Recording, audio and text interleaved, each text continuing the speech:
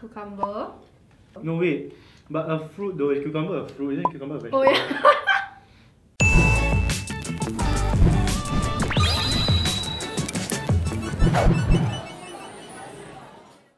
Hi guys! Hi! Hi! What are your favorite Japanese snacks? Okay, there's this snack that it doesn't have a name. It has this seafood taste. I will show you the picture here. I have two favorite snacks. Number one is the jelly kororo thing. Yes! Oh it's yes! amazing. Right, so and then the second one is the chewy fish snack. Yeah. There's two strips of the fish thing and then together and then in between is cheese. Wow, Sounds it's good though. damn nice. Okay, I'm very mainstream, so I like the white chocolate biscuit, you know, the square one. Tokyo banana. Okay, you know there's this like flat pinkish prawn cracker. Then somehow like whenever you eat it, it gets stuck to your lips. And when you take it out, your skin just comes out with it. Why would we eat such thing? What are some unique Japanese snacks that you have ever tried? I realized that Japan, they have a lot of vending machines, right? They have a lot of flavoured drinks, which are actually like transparent. Japanese got like those salty sweets. Which is like, huh, why would you count this kind of flavors, right? But then they end up making it work. And they have savoury ones also. My friend gave me this small packet and inside is dried scallop. Recently, some of our producers visited Tokyo and chanced upon unique flavoured Japanese snacks. So we decided to bring back some and try. So we'll be trying out 5 different kinds of unique Japanese snacks. Yeah!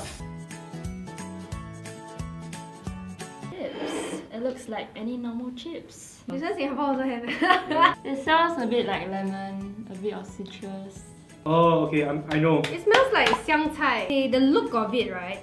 Just looks like a regular potato chip with some green bits. What, green man? Super dark green. It looks like seaweed. Okay, try.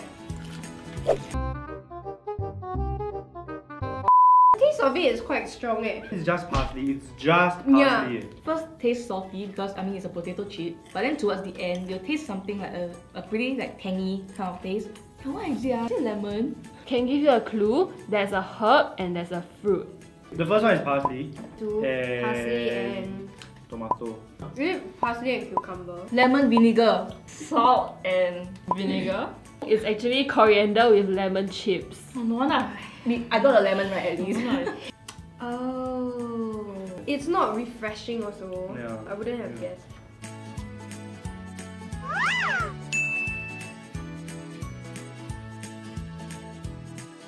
It's like they dusted some pink powder over these chips here. Is it sakura? This looks like the sakura petals floating down, and then we can take a nice Instagram picture. It really smells like flowers. Right. Like, why not? It's the siap flower. It's not even like the rose smells sweet. No, it's not. Oh, it smells like, you know this red candy you eat during Christmas? The red, white one. Yeah, it smells like that. I think this looked more appetizing than the other one. It does, yes. It tastes like Yisha, the aftertaste. It's sweet and sour in the beginning, but towards the end it's really just like completely sour. Oh, the aftertaste not nice. Very sour. You know like Roselle tea, when you buy bubble tea, there's this pink drink that I used to like. It tastes a bit like that. It just tastes sour to me. So I'm gonna go with a sour fruit that is sort of pink. Peach. Oh, I know! I'll give you a hint. It's this color. Pink. Pink fruit. Wait, I don't know any pink fruit. Dragon fruit! Plum is pink? Peach! Plum. These are plum flavoured chips. Oh my god, I'm correct. No, but as much as it's a fruit, it tastes very preserved. It reminds me more of the Japanese pickles instead of like plum.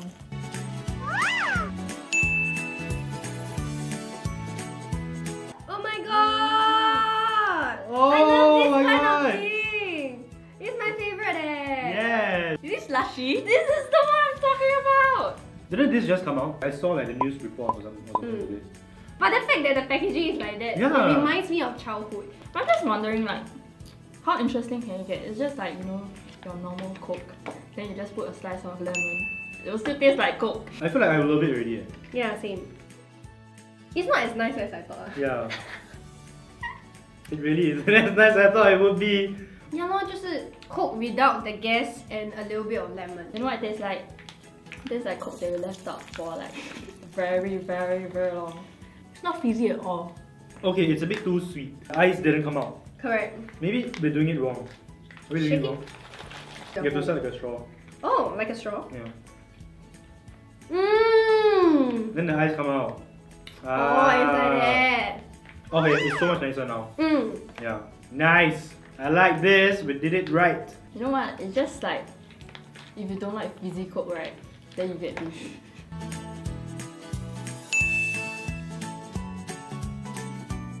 Oh. Oh, I've never seen this. Tokyo Milk Cheese Factory. Is this the one where they have an outlet of ice cream in Singapore? Correct. But okay, if you look at the biscuit, right? There's like dots on it. Wait, you know what this smells like? Oh, you took out the biscuit. Like those chicken biscuits from our childhood. Just look at this. You can still see like it's really like a slice of cheese sandwiched in between two. Yeah, biscuits. they look relatively healthy, right? Yeah, it looks Because quite of like wholemeal. the specks of grey. Okay, cheers. Yeah. Ding. Wow. Oh yeah, that's why you need to eat in one mouth, yeah?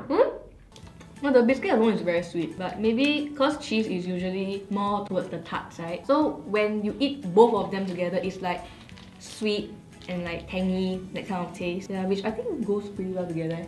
The middle one tastes like cheese and white chocolate. Good. Because it's a bit sweet. It's not like fully savory, like the cheese that we are familiar with. I know! The biscuit though. Like mushroom. White chocolate cheese. One is correct. Yes! Are you serious? Yeah. It's mushroom! Prawn! It's actually mushroom flavour. Now you say, yeah, it tastes a little bit like mushroom. It's that familiar, but I just don't know what it is. Yeah, I can feel like the mushroomy aroma. Lah. Yeah, it's very earthy, very dense.